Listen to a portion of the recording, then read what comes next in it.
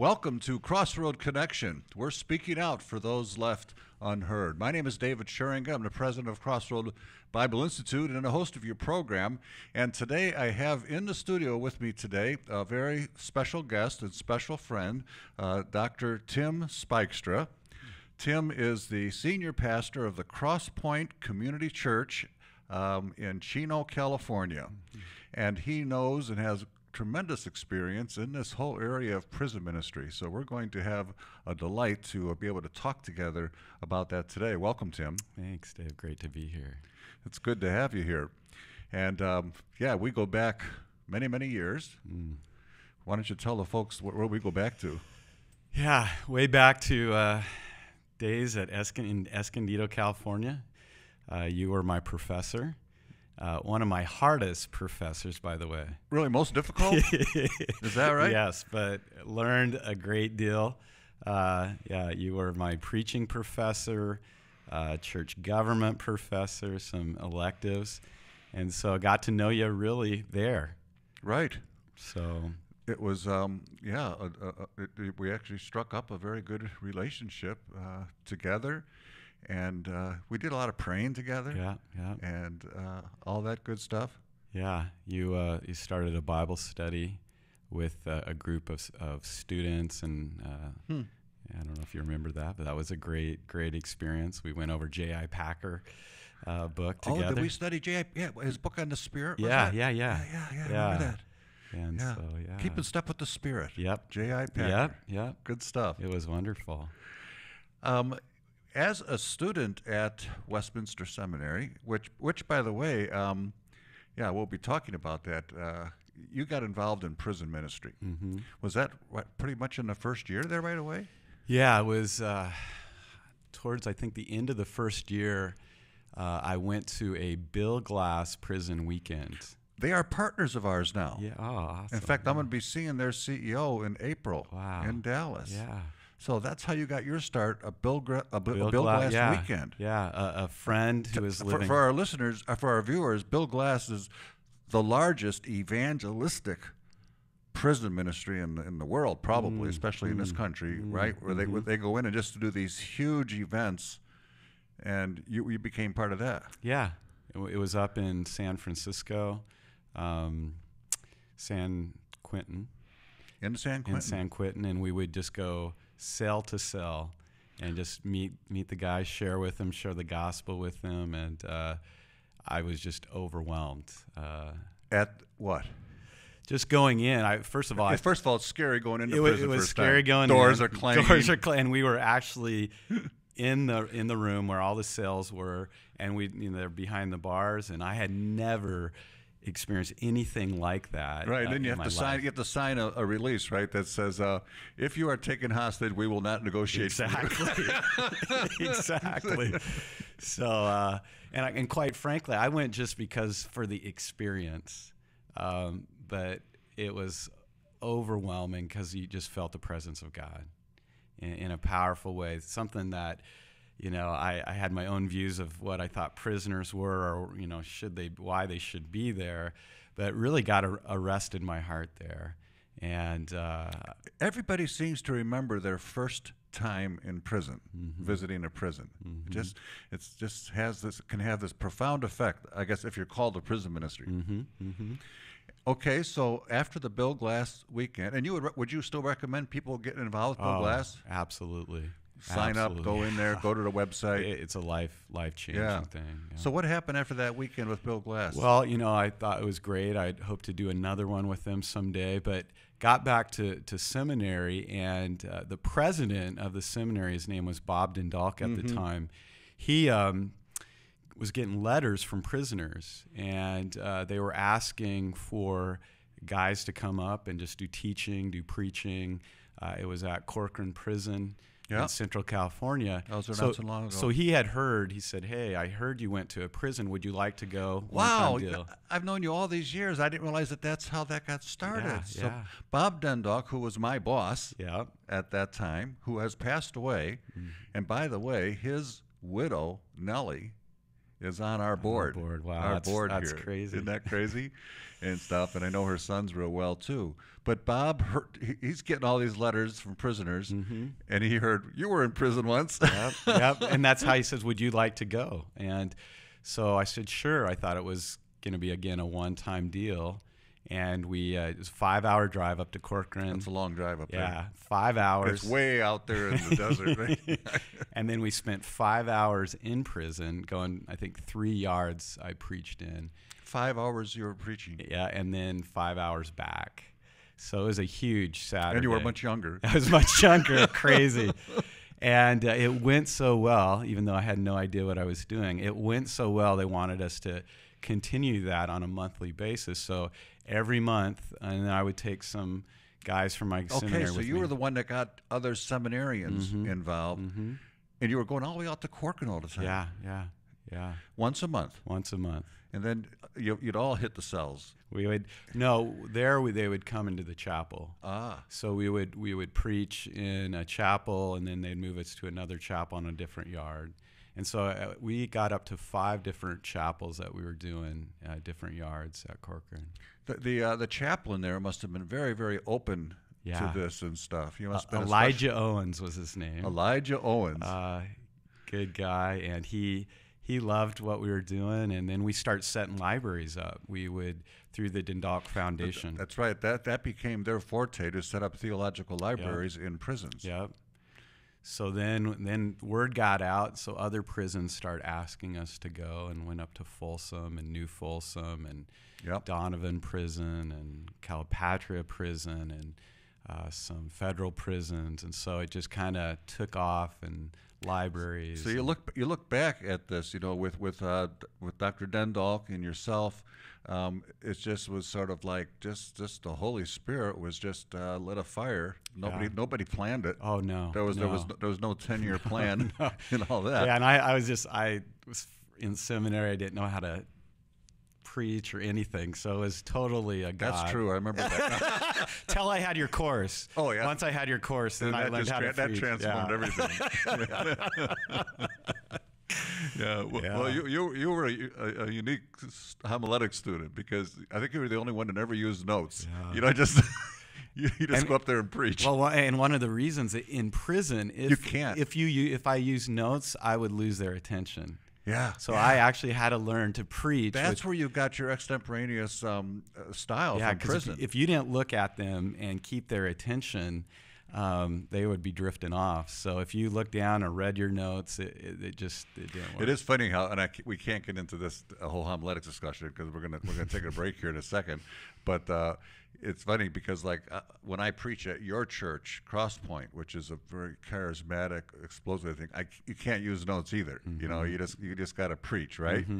But if you go to a mainline church that's really highly educated and so forth, if you don't read your sermon, it's like this guy's just winging it. Exactly. They want a carefully prepared academic exercise, right? So context is everything. Yep.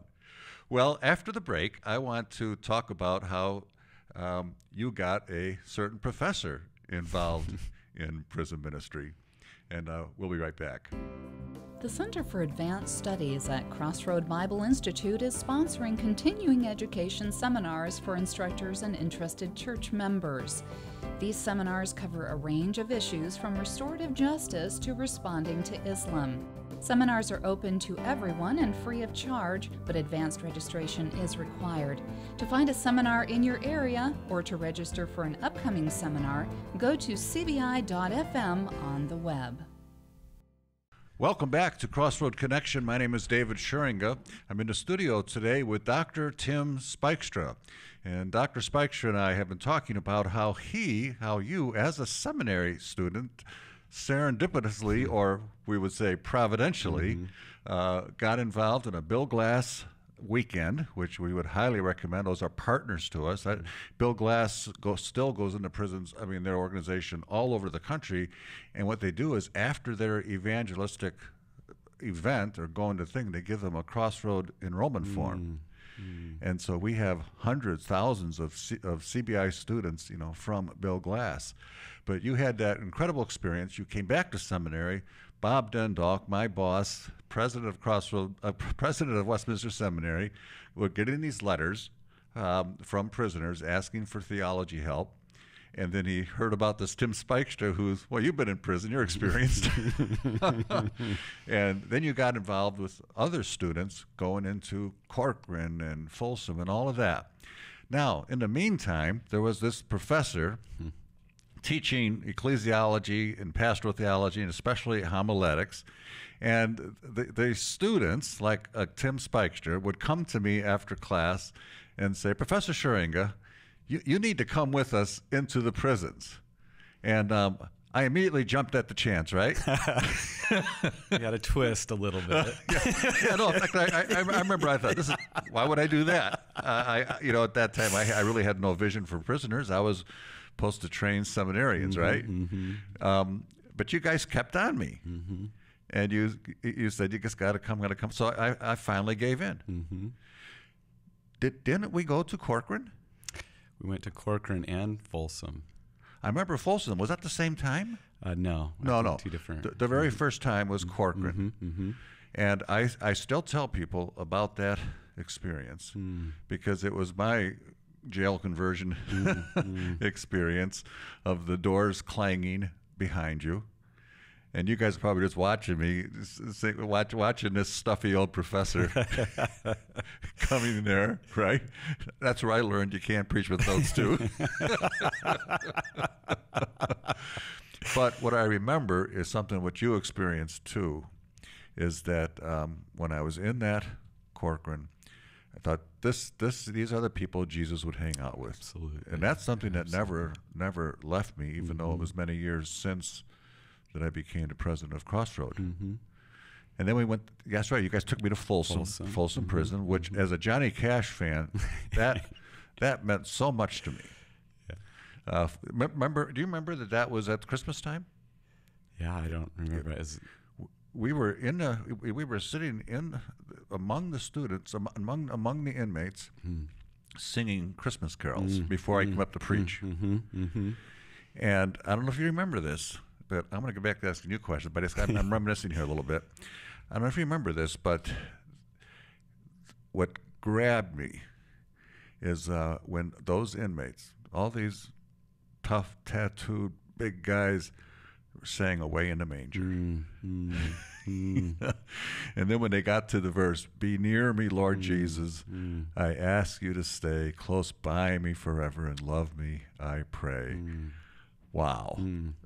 I still get goosebumps, from that.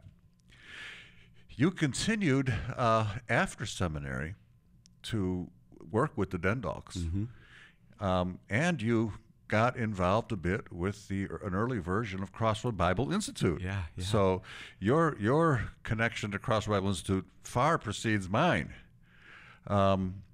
So you would go in and then get the inmates after you would preach involved in Crossroad? Is that how that started? Yeah, we would do a service, and then we would say, hey, anyone wanting to be discipled, we would give them an application. Right. Yeah. Right. And then the church we planted, you spearheaded the inmate ministry of that church plant. Not only getting people in our church involved as instructors, but also we made some feeble attempts at reentry. Right? It was. And I have used that experience as a cautionary thing for churches, because we brought some guys out, and these guys were good theologians. Yeah. Right. What were some of their names again? Paul. I remember Paul. Paul, Pete, Fred. Pete, that's right. And they knew theology. Yeah. But we didn't know what we were doing, really. We were probably a bit romantic. Yep. Idealistic, and it didn't work out. And what I tell folks today in churches, tell me if I'm right, you got to train people got to train churches. Reentry is important. I mean, would you agree? Absolutely. Should the church be able to embrace people who were incarcerated? Yeah, absolutely, yeah. But it is not easy, as you said. I mean, we learned the hard way. Right. Well, we had no clue about the institutionalization that takes place. We had no idea. Well, the fact is that there's a lot of dysfunction there. I mean, because committing a crime is a boundary violation and stuff. But the church needs to be involved in prison ministry. What have you seen the church as a pastor of a very large congregation, Cross Point Community Church, and a very diverse church, beautiful. You see so much the body of Christ. What advantages are there for the church to be involved in prison ministry and in helping guys in reentry? Well, I think what happens is what happened to you, and when I went in the first time, it will ruin you because you see Jesus. Matthew 25, when you do it to the least of these, you do it to me. And so what happens, people go in and they're never the same. We have a group from our church that goes in and plays basketball in a local prison. And these are, 6'8" guys, athletic. And it's amazing, Dave, watching them come out, some of them for the very first time come out, and they're so full of joy because they just play basketball with Jesus. I mean, literally. I mean, Isn't that something? Yeah, and so they come back, and it changes their whole perspective on This wasn't even a Bible study. No. And we have a prayer time at the end. But they're encountering the Matthew 25, and so they are changed, and it gives them a heart for God's kingdom and how big God's kingdom is. And so you're talking about having a group from your church go in to play basketball, and it's became a life-changing experience. Oh yeah, I think every guy that has gone in, it's a form of discipleship that. Their eyes are opened by the Spirit to, hey, Jesus is in prison. And they may not be too comfortable discipleship thing where they're teaching them from the Bible, but they're great. They're okay playing basketball. Yeah. So it's kind of an interesting way to get them in. But once they get in, and we've had guys who've done that have become mentors, one-on-one mentors. And so I think it opens people's hearts to God's kingdom, broadens them, and they're never the same. Yes. And how is that good for a local church? Well, not only, are they ruined for people. The individuals, but how about for the church as a whole? What difference does it make? Oh, I think it gives the church a spark. It gives them mission. It gives them an understanding that we have to get outside of the walls, not just to prison, but to the hurting and the broken and people in our society.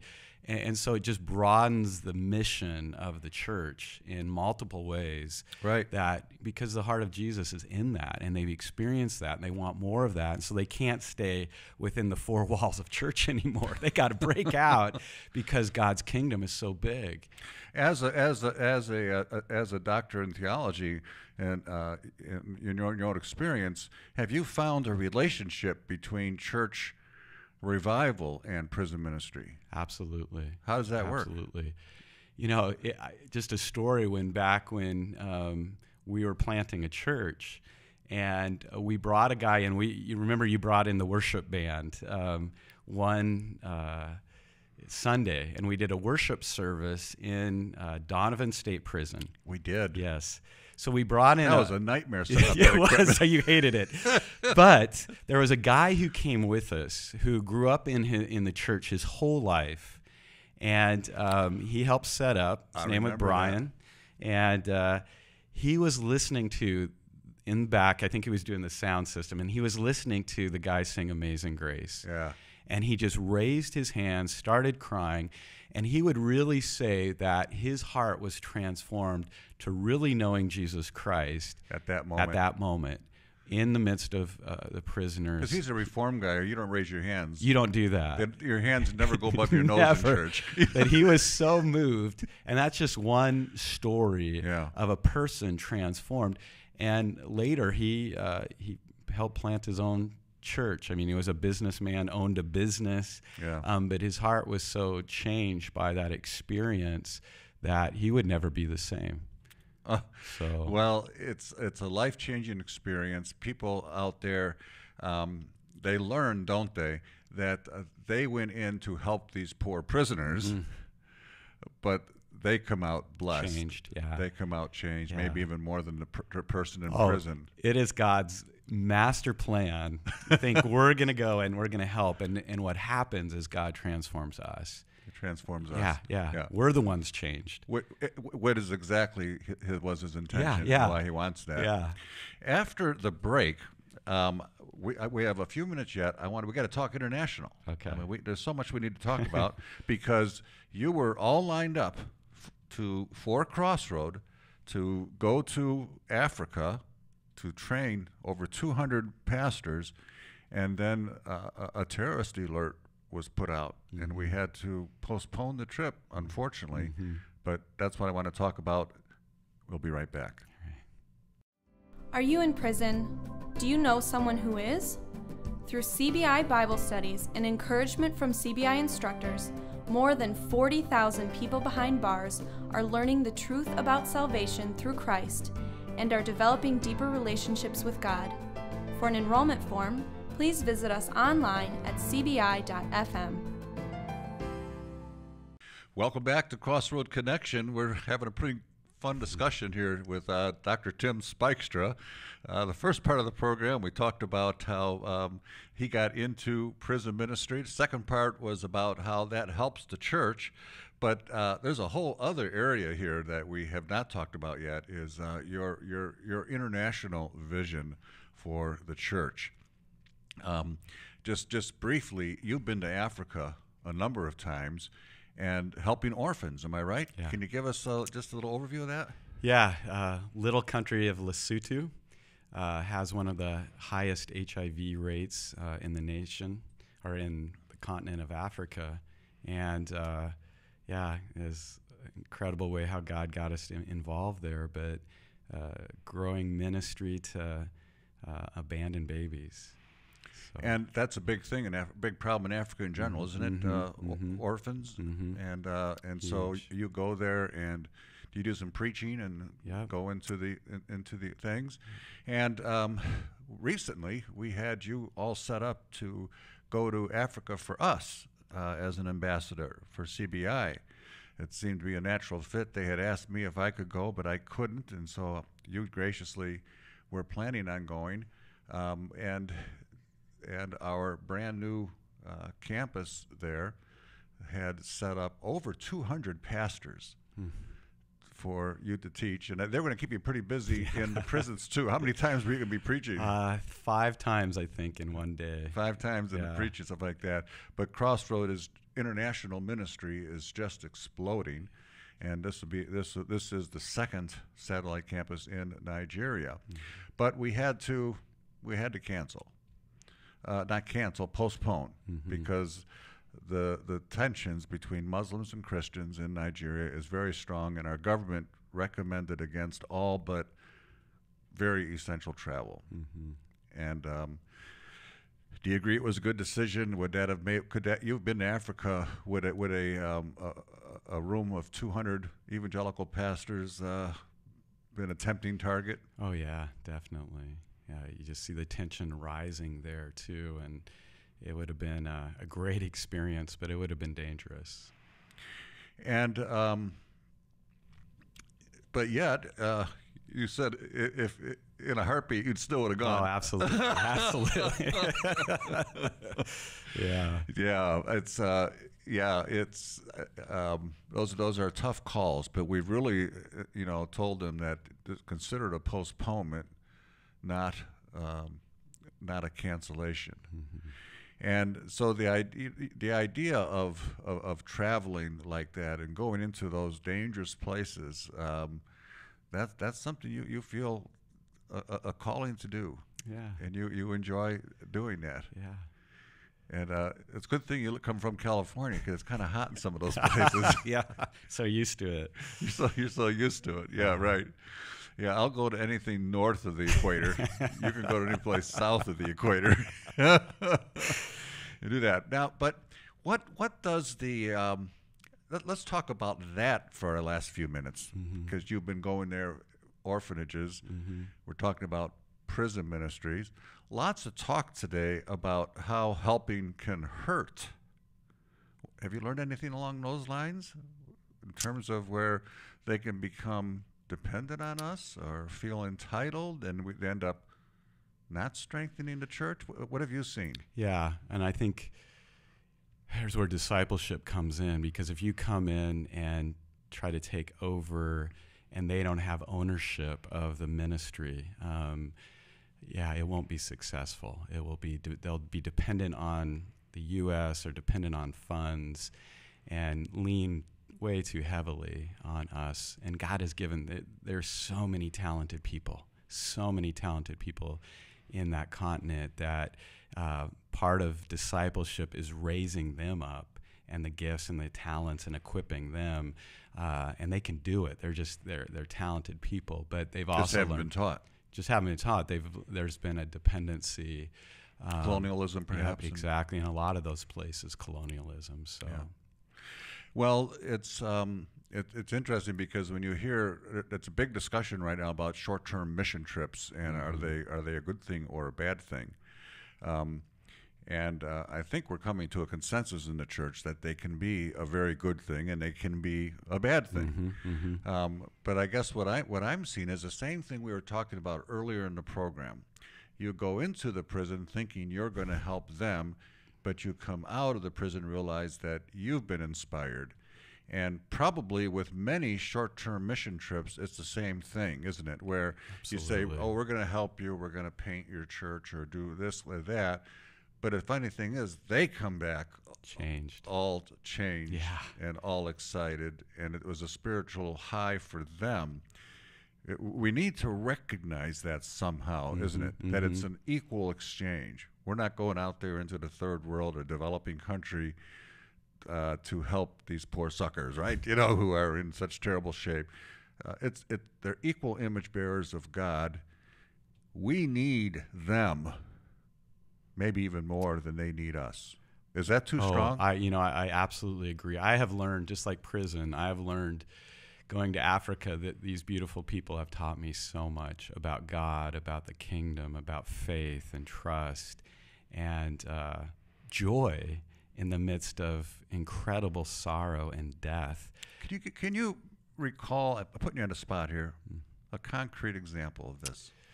Yeah, I remember one of the first times I was in Lesotho, visiting a home in a village of a lady dying with HIV/AIDS. Remember her name? I don't remember. It was a long African name. So sorry, Dave. Right. She was dying of AIDS. She was dying of AIDS. And you went to her home. And I went in, and the family, one of the daughters, she's about 13-year-old daughter, was the oldest one of the family that would raise the rest of the kids. So here's an incredible, in my mind, horrific situation. And what did the house look like? It was just dirt floors, kind of. A hut. Yeah, a hut.